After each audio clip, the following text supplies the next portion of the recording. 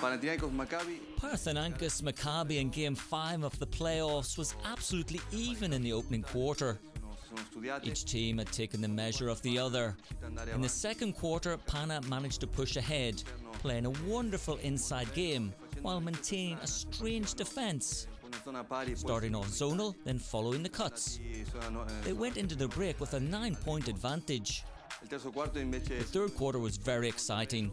The teams exchanged breaks. Maccabi made the first break with an almost 12-0 run. Then Pana responded with a break of its own, taking it to 10-0. The fourth quarter was also gripping, with both teams chasing. Both sets of players did well to force mistakes from their opponents. Pana started with a 12-point lead. However, Maccabi fought back into the game, and in the final minutes, when things were going against Maccabi as the match was almost sewn up by Pana, Blatt called a time-out and invented a wonderful inbound that was followed perfectly by his team, and Blue hit the basket and drew a foul.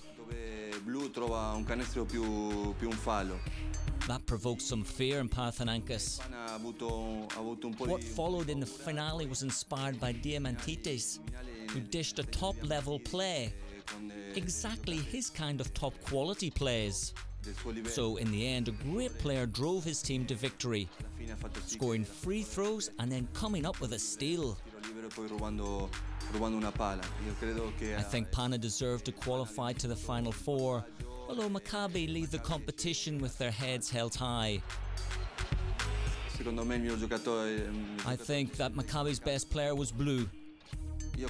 I think Pana played more as a team, which is Obradovic's style. The coach constructs his team around group work, where the players help each other, and they reach victory together.